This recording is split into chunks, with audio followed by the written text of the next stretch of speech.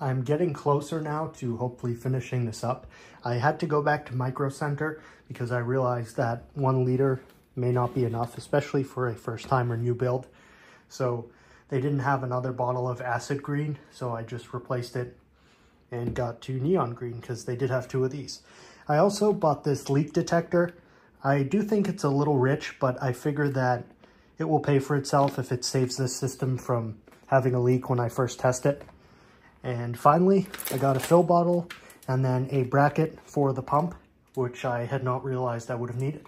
So now I'm gonna just go ahead and continue the build. So at this point, I'm just still mocking everything up and where I want it to go, but to be quite honest, I kind of don't know what I'm doing. I didn't really research water cooling too much in terms of how to actually build it, but I know that I am anxious to attempt bending some of these pipes. So I did get a tube bending kit, which will hopefully assist me in not wasting too much pipe as I try to master this art.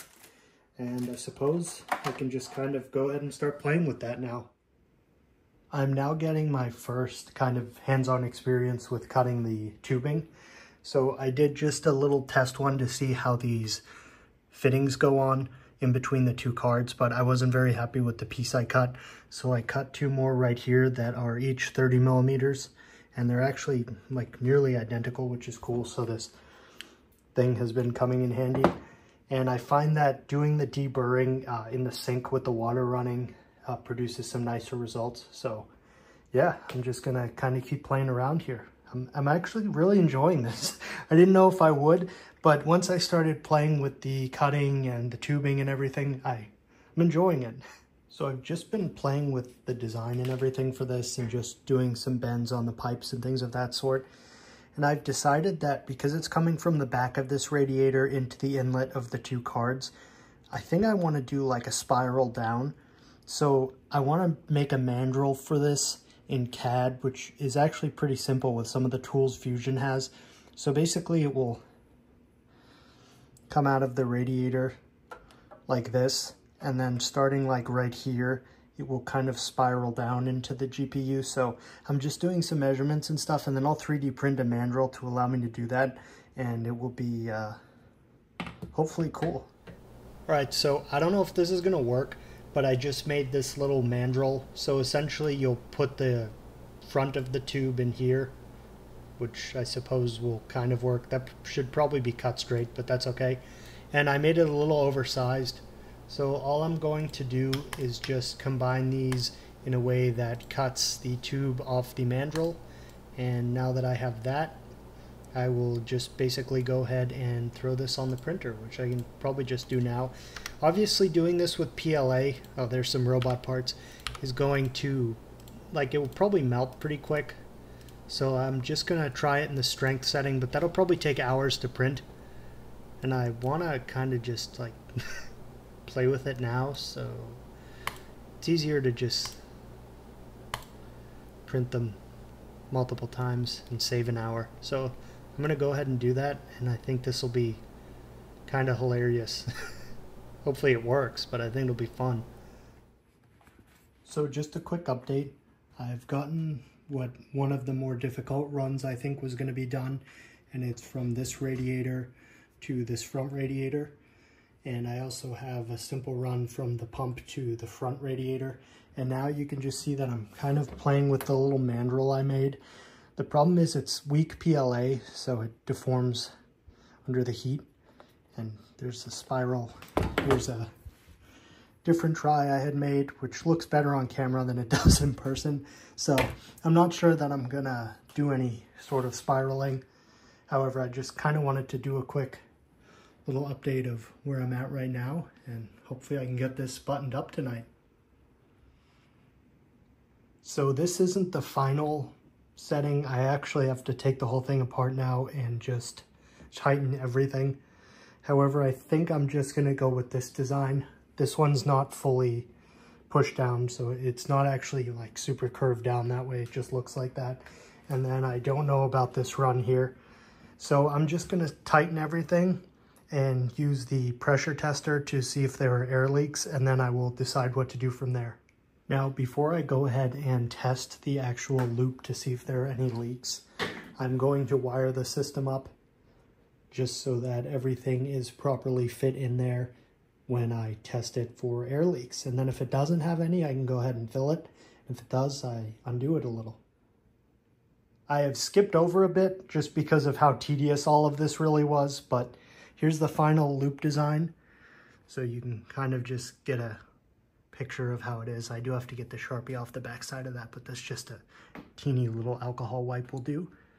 So, and it's been leak testing for probably 5 minutes now and holding 6 PSI.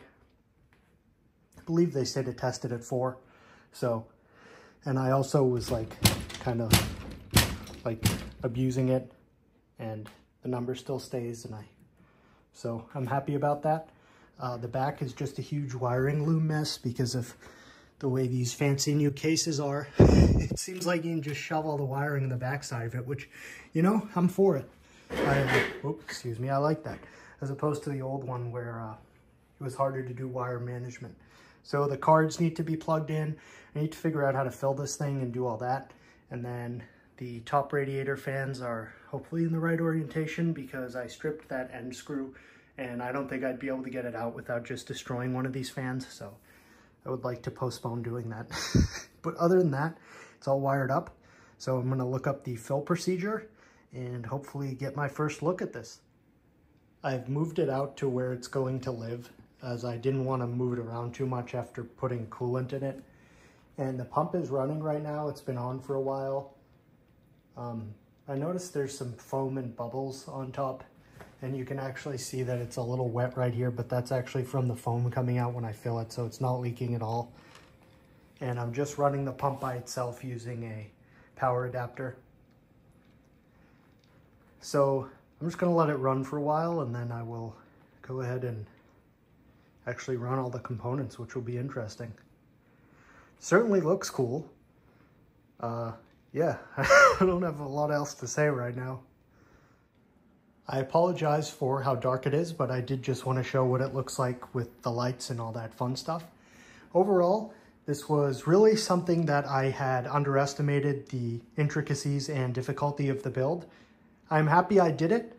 I don't know that I would choose to do it again, but at the end of the day, really the whole point of this was to keep these little guys cool, because before they were cooking. So you can see that the CPU has remained air-cooled and the wiring is questionable at best, but I am pretty happy with the way it looks. And I'm gonna do some preliminary testing of the GPU temperatures compared to how they were before. I do want a quick shout out, OpenRGB for Ubuntu, which is in this case how I'm using it. It is for other platforms as well. Essentially, it allows you to control all of your RGB lighting without having to deal with manufacturer software, which is very nice. Unfortunately, the Lian Li Uni V2 fans don't work with that right now, so I'm kind of stuck with the rainbow kind of stuff with the fans, but that's secondary. I'm okay with that. So yeah, this is kind of how it looks, and it is tempered glass, so when I shut this side panel, it actually screws shut, so it won't stay super secure right now. It's a little darker and dimmer. It is giant, and I am a little scared about having to place it from up there down there without getting fingerprints all over the glass and stuff, but yeah. So I'll quickly just do a temperature test comparison, and that will conclude this video.